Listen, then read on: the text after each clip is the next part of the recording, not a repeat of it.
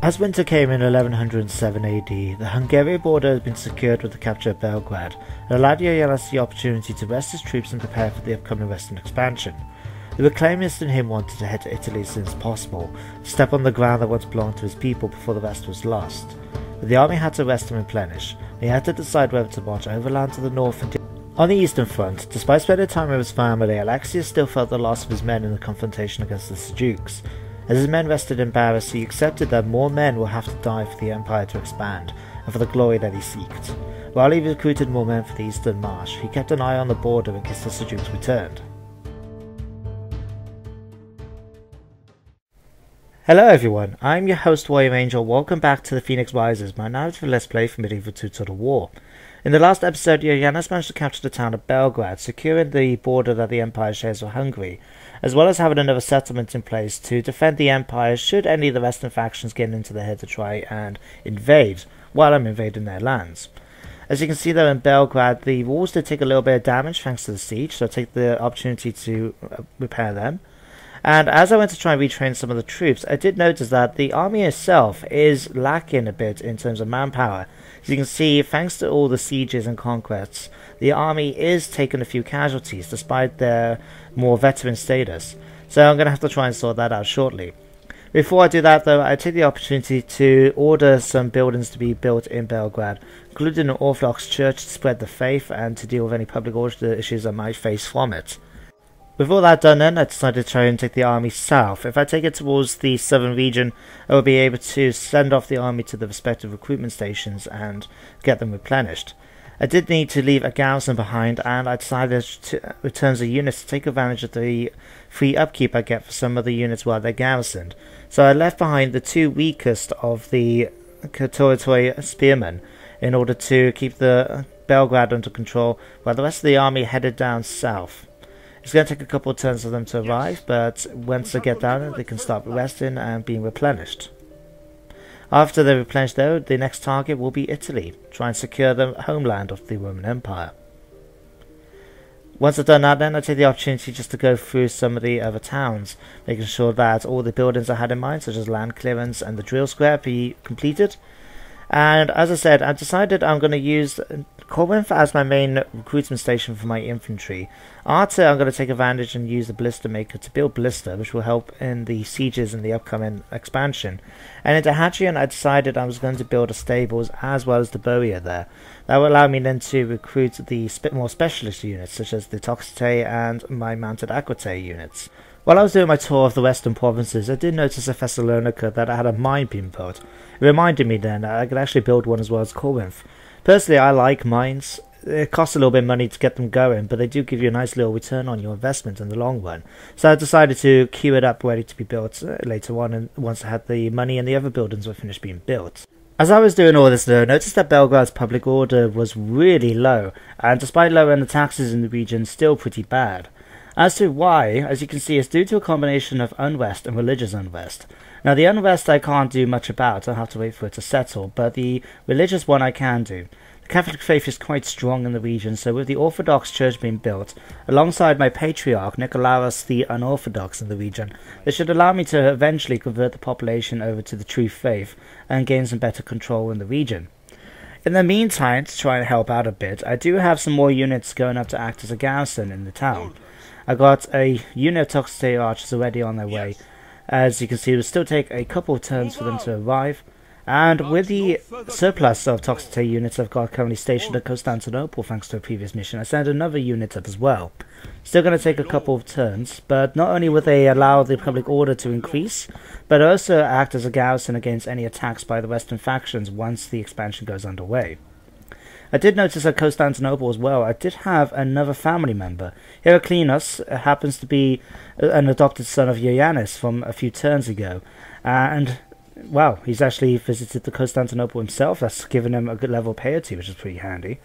But as you can see, he's not a bad commander with several good traits, so I decided to send him off to join with Ioannes' army in the western provinces.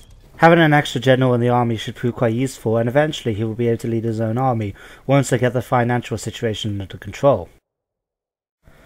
Over in the eastern provinces, Alexios and his army have been rested in Paris Castle, giving me the opportunity to try and retrain them back to full strength. As you can see, I've got quite a few units to try and do so, and it will take a little bit of time. But it'll be worth it, because then it'll give me an experienced army to be able to carry on with the battle against the Seljuks. This also gives Alexios time to try and come to terms with the loss of his men. As you can see a bit further down, it actually affected him so badly, it's actually become a trait of his, a personal loss. As you can see, it doesn't like the slaughter of battle, and he's lost too many friends. So, as you can see, it gives him -1 command and -1 from its hit points, but increases his piety. This is going to cause some problems, because with that sort of personality he's developing, it's not something that he would want to do harsh measures against the, rebels at Anconian and Ankara, I should say, up in the north. But we do have someone who could do the job for him. We've got Limanos here up in Nicaea. Now, I adopted him using, well, he's now officially I should say, Alexios' adopted son. As you can see, he's a good commander, and he's also dread, so doing things like exterminating populations and soldiers will actually be something to increase his stats. Something to consider when I eventually go on. I will see about bringing him to join with Alexios in the army, and using Mintus then as a governor, and probably an Anconian, as it is a large town, and it would put him in good stead with his administrative skills. While I'm over in the east as well, I decided then to sort out some of the buildings I would need. For example, in Paris, I decided to build land clearance, as I figured that would help me out a little bit with a little bit of extra cash, but also allow me to build up the population growth a little bit. Might only be about 0.5%, but the quicker, I should say, the higher the population growth, the quicker I can get to the next stage, will give me access to better buildings and therefore better troops.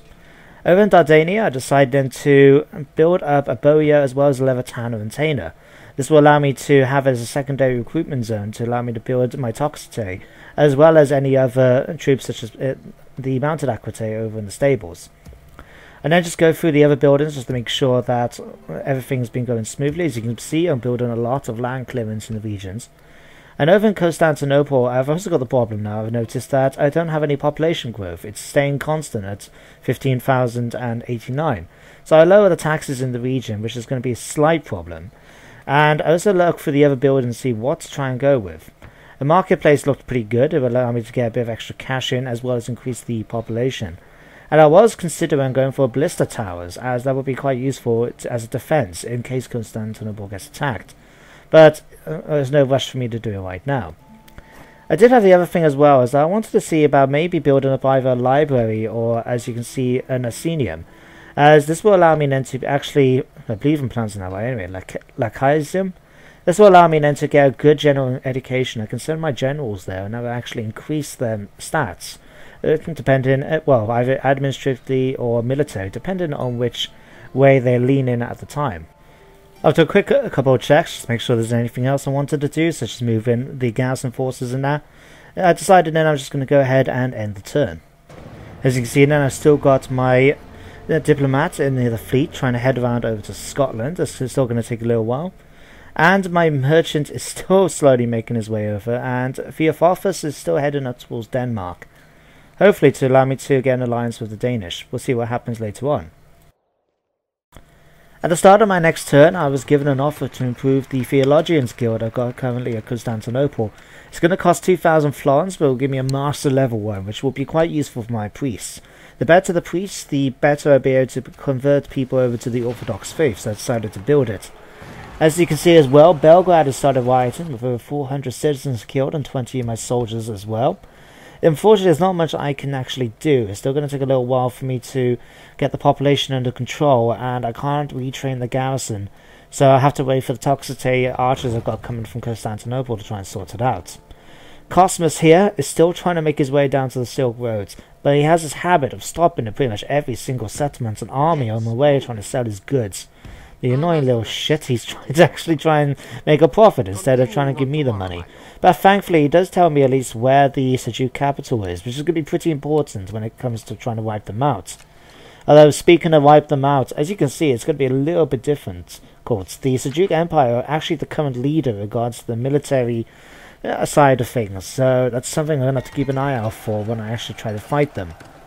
A couple of things have been built as well as repaired, such as the walls of Belgrade. But also the drill square in Corinth has finally been built. That will allow me to actually train my scoutatory spearmen and be able to recruit more, which is going to be quite good for Ioannes with his western expansion.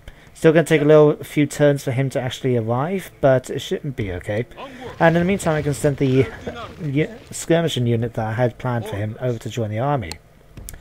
The Toxotes are still slowly marching their way towards Belgrade. It's still going to take at least 3 turns for the first one to arrive.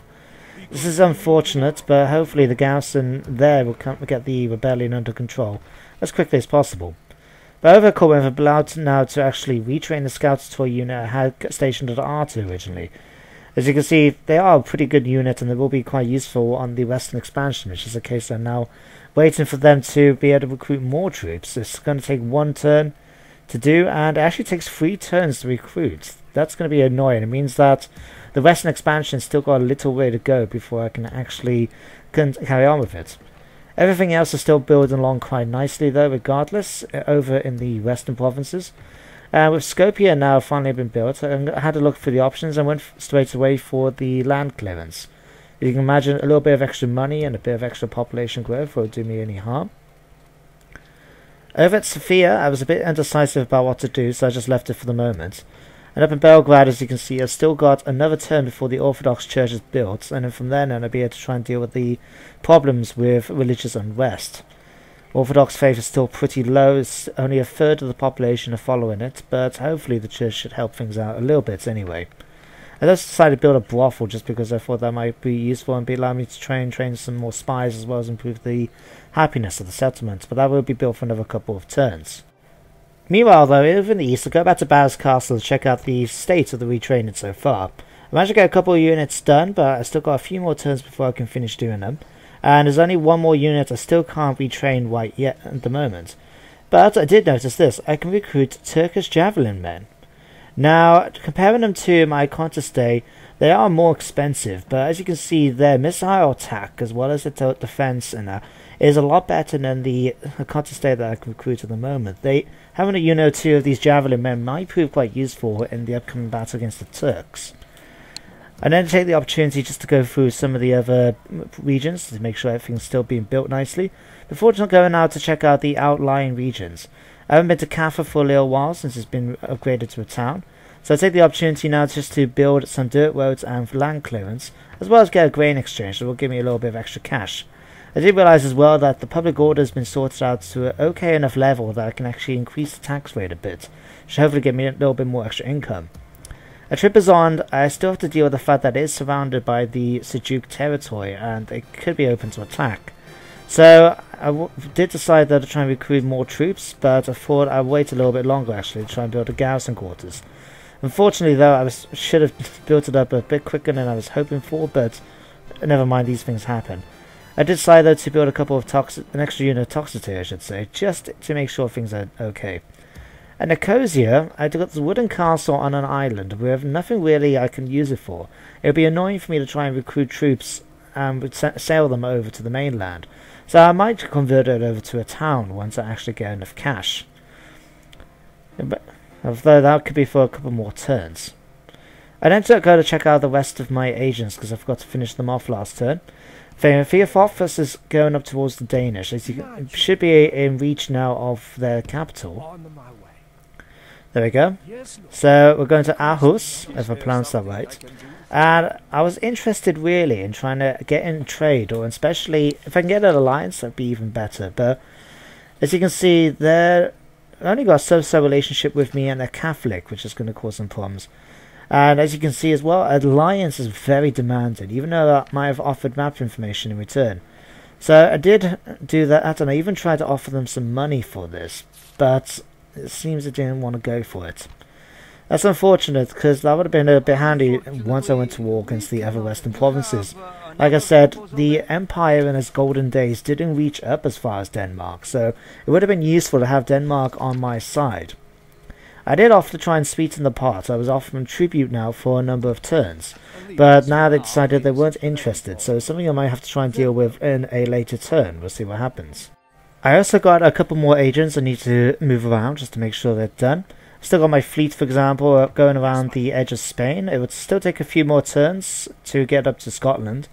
But if I can secure the alliance with them, it might be prove useful against the English. Although if they go too far into England, I may be forced to have to fight them to the legendary Hadrian's Wall. I just take the opportunity to head down towards Africa to check out see how Demetrios is doing. He's still there with his gold mines. He's still generating 318 florins per term, which is a nice little bonus for me. And as you can see, he's still got a couple of traits. For example, employs security. Obviously, he's been a bit concerned since he attempted to take over in the previous episode, and he's now got security of the mines. Decreases his finances a little bit, but it helps out in other ways. With all the other units moving around then, I decided to end the turn. And I was quite surprised when they came to the Papal States. As you can see, they brought a diplomat over to try and converse with mine. Seems originally that they were just interested in getting some trade rights. To be honest, I was a little bit two-minded about this, because on the one hand I was thinking, extra money from the trade. On the other side I'm thinking, well, I'm going to be attacking them in the future, which might not go down well if I've already got some sort of agreement with them.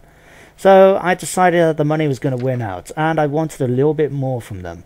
So I decided to give them a counter offer that in return for trade I also want map information, because having that map information will be quite useful for me when it comes to trying to plan my invasion of Italy in the upcoming turns. So as you can see though, it was barely accepted by them. They weren't really happy, but at the end of the day I got what I want, which is most important. I was quite annoyed to see during the Seljuk Empire's turn that they sent an army to actually lay siege to Nicaea.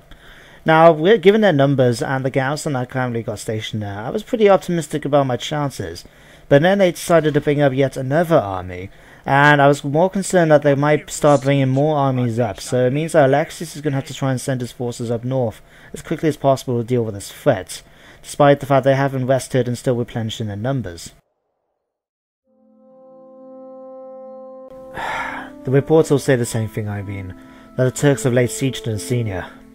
God knows, I prayed that they would just give me more time. Time to let the men rest and a chance for me to... No matter. I hoped by sending their soldiers back they would have hesitated, took it as a sign of good faith, and make them less likely to attack us. 1 year. Just another year, and we could have had the army back to full strength and put them on the defensive once more. But they've made their move, and I have no choice but to march the men. Despite how I feel, I can't let them take any more land from us. I'll tell the captains tonight, and then from tomorrow, we'll march.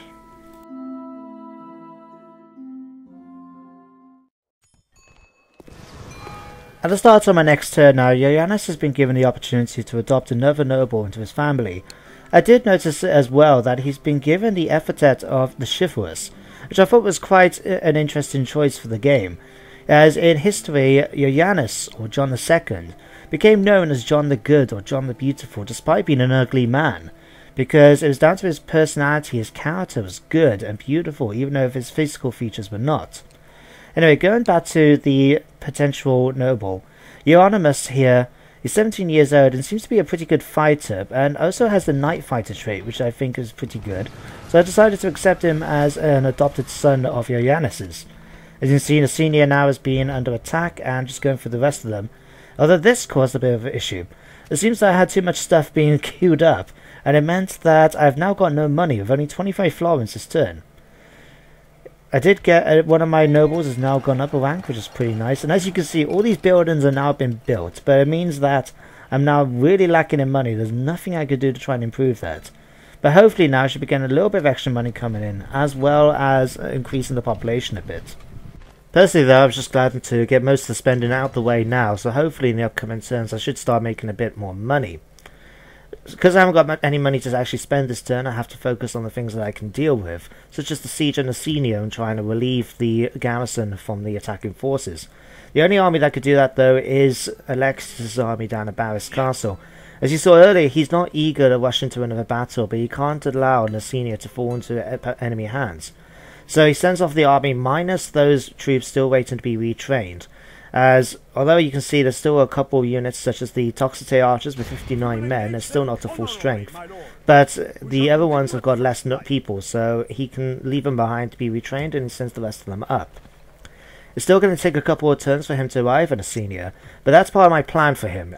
I imagine he's going to try and scare away the opposing forces, either that or get them to commit to an attack on Nicaea, where I can actually do as much damage as possible with a garrison, and then when he arrives he'll be able to counter and be able to deal with them.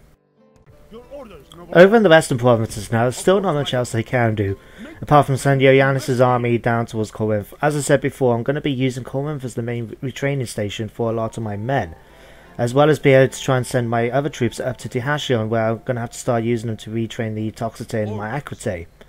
I continue to send the garrison up towards Belgrade. As you can see, the population up there is still a bit disillusioned, but hopefully with the extra garrison forces that should be arriving at the start of the next turn will allow me to get them back up to a positive attitude regarding my rule. I also take the opportunity just to check out things. As you can see, I can't afford the land clearance that I had queued up, so I'm going to have to wait until next turn for that. Otherwise, there's not really much else I can do. I did decide to send my unit cavalry that I had stationed at Sophia down to join up with the army of Corinth, and then from there I'll be able to get them retrained and hopefully be able to use them in the upcoming turns. With everything else really much done, there's not really much else I could do on this turn, so I decided to just go ahead and end it. During the Fatimid Caliphate's turn, I was very surprised to see that one of the diplomats wanted to talk to me about negotiations and tried to arrange a ceasefire between our nations. I was quite surprised considering that they were the ones who actually attacked me by trying to blockade my ports. But it does seem they got their priorities right, as you can see on the side that they want peace. And what I reckon is that it might be that given their enemies, the Crusader states might be causing them a bit of difficulty, so they probably want a ceasefire with me. But as you can see as well, that they thought it was a very generous proposal to me to get a ceasefire, so I tried to get a bit more out of them. Trade rights, map information, they were all very happy to give me.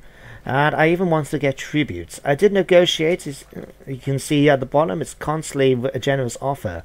And I put up the amount of money I wanted per turn. I offered the increased number of turns I wanted it.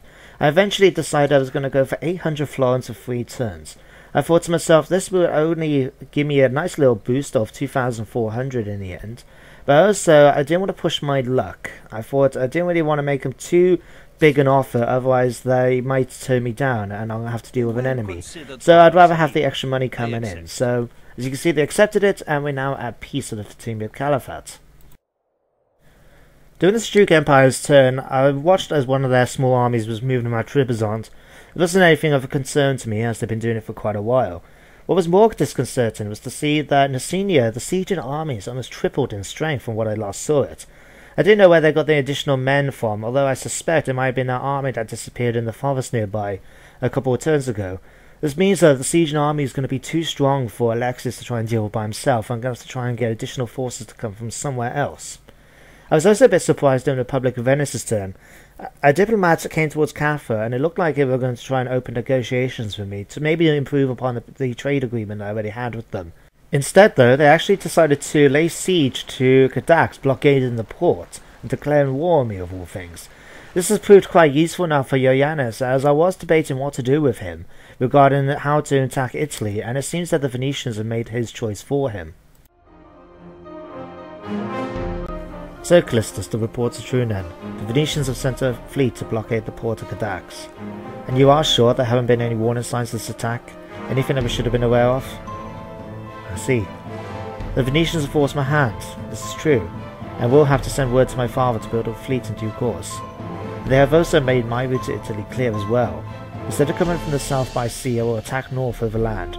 We will take their lands from them and return them back to the Empire's fold once more, before heading south and taking all of Italy.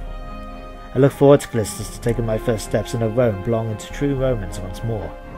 In the meantime, ensure that Venetian border is watched. We will need to train more men for the upcoming reclamation.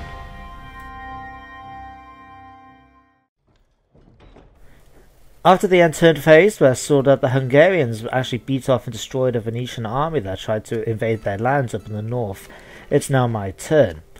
As you can see, it's still a little bit more money this time around, but not as much as I would have liked. Hopefully, though, this will be sorted out in the upcoming turns.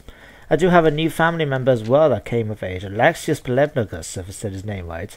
As you can see, though, despite the fact that he hasn't really fought in a battle, he's still got the trait of faltering courage, which isn't good. It means he's going to be more suitable for an administrative position.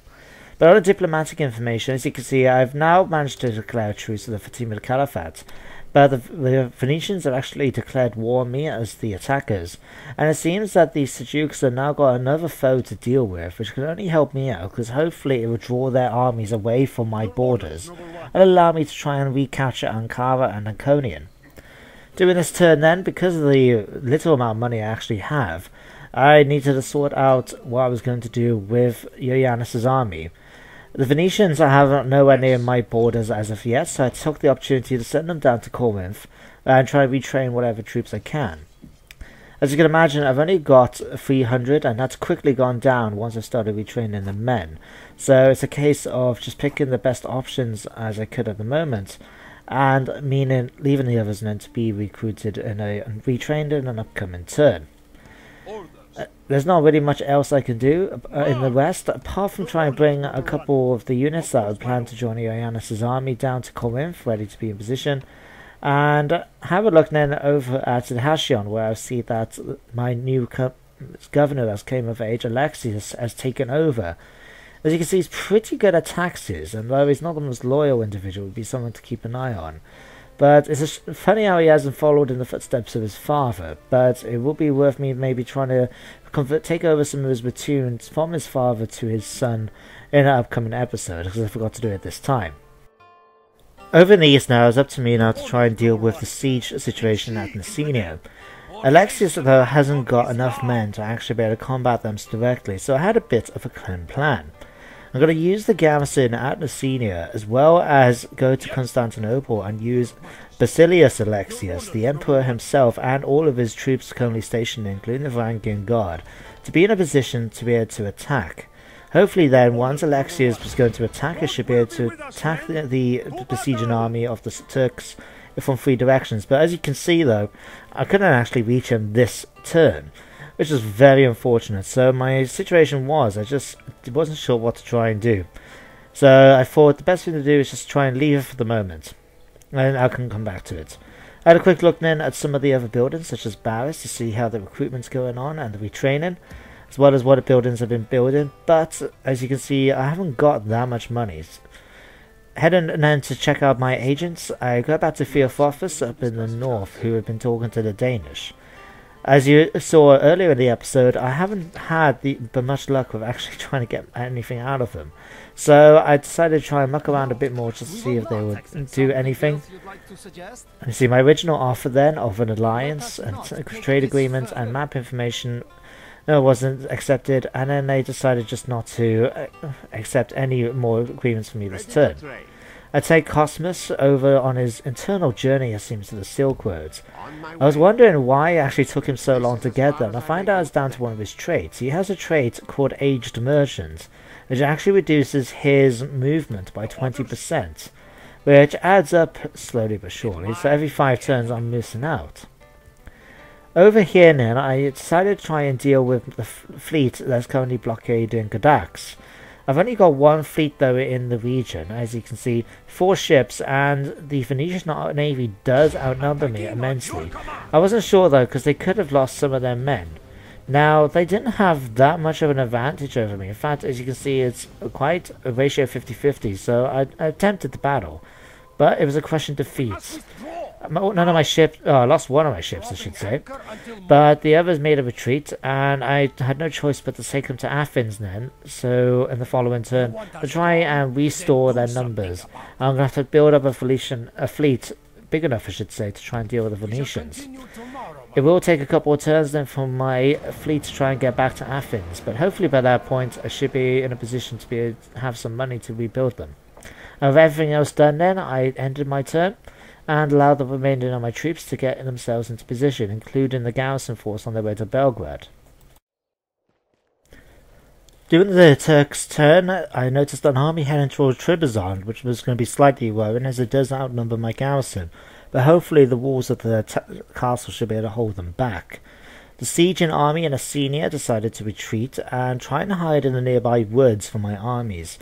This is an army I'm going to have to engage and root out at some point, otherwise there's just going to be a threat to me if I decide to try and expand or move my armies away. At the start of my next turn now, I get a notification that the Doge of Genoa is now dead, as well as the invitation of troubadours arriving.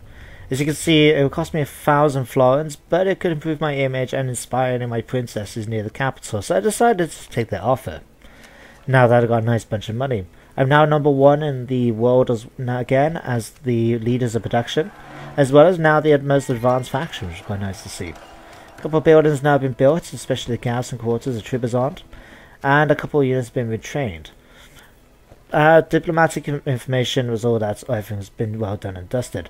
This time I decided to start with my agents. I sent Theophorus up to deal once more with the Danish kingdom. I decided to just go for a rather just simple thing. I wanted to try and offer them trade rights and map information. It was a generous offer, but they weren't going to accept any offer of an alliance, so I had no choice but to try and make it. I also got now a mission success, as you can see, and I've been given 2 units of contest day at the capital. This will be quite useful for one of my armies in the upcoming turns. I send Cosmus now on his internal quest to try and join the Silk Roads. I'm surprised he hasn't died at this point, considering how long it's taken him. As you can see, it's still going to take nearly at least 8 to 10 turns. As I said, this is down to these aged merchant traits, which does reduce his movement by about 20%. My fleet that's been heading over to Scotland this entire time of Vakos is finally arrived, and I'm going to try and use him now to find one of the Scottish towns or castles in the region. Simple case of following the road, although left or right, took me to Edinburgh. So as you can see then, I could have engaged on the next turn, but I decided to talk to one of the captains, Captain Fingrin, straight away, and then hopes to try and make some sort of alliance. We do have a so-so relationship with them, and as you can see, England and Norway are some of their enemies, but we should at least be able to try and get some idea from them. So I decided to go for map information I was going to offer them, as well as trade rights in an alliance. In return, I did want money. So I made the offer and they accepted it. I could have gone for more money, I think, in terms of tribute, but I was pretty happy with what happened. And as you can see now, I've now got an alliance with them and improved my relationship with them in the process to good. This should hopefully be quite useful when it comes to attacking the English, although I may have to break my alliance with the Scots in the future if it means them getting in the way of me capturing England. This turn now as well, I've now got a nice sum of money. It had over 3,500, 4,500 if it weren't for the fact that I decided to hire the troubadours. So I now have the opportunity to recruit the men and retrain them the men that I wanted in Corinth. I'm going to use the Scouter unit that I have available to retrain, so I have a nice strong centre. And I'm planning to have the other spearmen, the Cataratoy on the flanks, and then be able to send my skirmishers and other ranged units and cavalry into battle as needed. I still can't really do anything with the heavy horsemen I got in my army. This is something I'll have to try and deal with in an upcoming episode, once I have the facilities to be able to replenish their forces. Ioannes is still trying to get into Corinth to try and join up with the army. I have to decide really what am I going to do in terms of this army's balance and layout. Am I going to hire any more units such as the blister that I built in Arta? Am I going to put any more units in, and what should I actually be doing? This is something I'm really going to have to decide at some point, so I have at least a basic layout for the army. Over in Belgrade, I have now got public order in the positive for a nice little change, as well as a strong garrison. Nicolaus is still busy converting the populace over to the true faith, and with the building of the Orthodox Church, I've now been able to get a priest, as well as be able to retrain a unit of spearmen finally. Excuse me.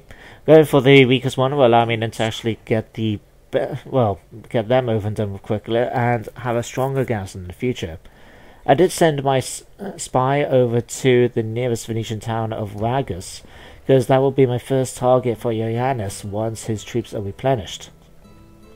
As I said, he's decided now to try and go overland to the north, and head to the top of Italy and head straight down, rather than trying to sail over the sea and leave a potential enemy in borders with the kingdom. Yes. Over in the east, now that the Turkish army has gone into hiding, I decided to send the Emperor Alexios back to Constantinople and with his army and take the units of a contest day that I managed to pick up thanks to completing that mission with the Danish to join up with Ioannes' army. This built up his forces a nice little bit and should hopefully allow me to deal with that Turkish army once it comes out. With the money I had left over then, I decided to try and do a couple of things, such as going over to Paris and continue retraining the last of the men I had left stationed there. Although I can't do really anything about the Toxote archers because I haven't got the facilities there to actually do them. I'd have to send them over to Dardania, I'd imagine, in the future. I decided as well in Dardania to actually build a mounted aquitaine unit because I always found them pretty handy with their javelins. And it's a case of trying to decide what I was going to do in the other regions. There wasn't really much else I could do, so I'll check out the other ones such as Rhodes and Cadax. I did remember as well that I had that fleet led by, as you can see, Admiral Ioannes, who was attacked the Venetians in the lobster's turn and didn't turn out too well. So I sent him over to Athens, where I was going to try and build up the forces a bit better, and should hopefully allow me to deal with any of the Phoenician fleets that head my way. Everything else done then, as you saw, I decided to end my turn once more. During the Seljuk Empire's turn, our army that decided to hide from me in the forest has now left my lands, seemingly heading towards Ankara there in the north, although I'm not sure at this point what they were going to do. The army near Trebizond is continuing to head towards the castle, probably to lay siege. If I remember right, they actually did lay siege to it now. We'll find out in a second, actually. Yes, they did. Now, this is going to be unfortunate for me because, well, the garrison is not the best there, and they do outnumber me.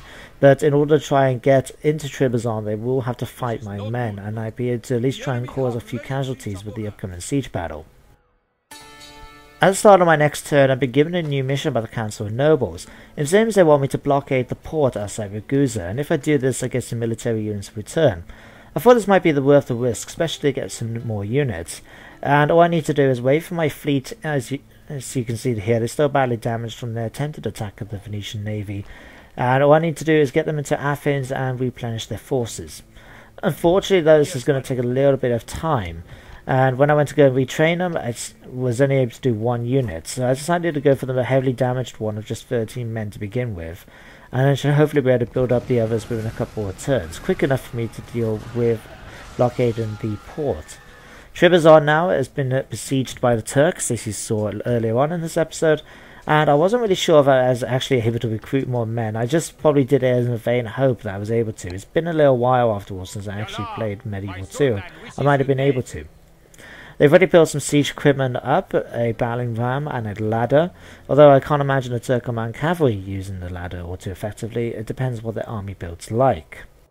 Trebizond can actually hold out for another 5 turns, which is not going to help me out too much in terms of reinforcements, as I won't be able to get anyone into position in time, but it will tie up that army for a little bit. Finally then, on the faction announcements, I noticed that I've now got a princess that I can use in the campaign, Theodora Komonos.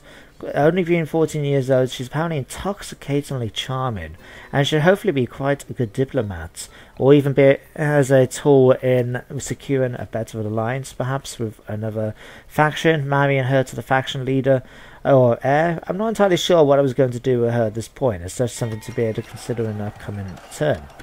Finally then, I get the construction reports that things have been built. For example, in Dahashian, the stables have been built, allowing me to be able to build my mounted units, and a few units have been either retrained or recruited in numerous areas around the map. Finally then, I decided to bring this episode to a close, so I hope you guys tune in to the next episode of the Phoenix Risers, where we're going to find out what Alexios and Ioannes is going to do regarding the upcoming expansion to the west and to the east. During this time of rest for Ioannes' army, he was quite surprised that the Venetians had not only decided to declare war on the Empire, but there had been no signs of any armies coming overland to attack. He decided to leave agents near Dahashian to warn him should any Venetian colours appear, while he retrained the men and took advantage of the improved facilities of Corinth to supply his soldiers with better equipment and training. Alexios in the meantime was unsuccessful with his attempt to attack the Seljuk army besieging Nicaea, although with the aid of the Emperor Alexios himself and the Constantinople garrison, the Seljuks were driven back to their lands. With money flowing into the imperial coffers once more, it wouldn't be too long until his army were ready once more to lead the expansion east. Although part of him was not eager for more bloodshed, another part of him still wanted that glory that would come from defeating the Turks, and it was this part that drove him onwards.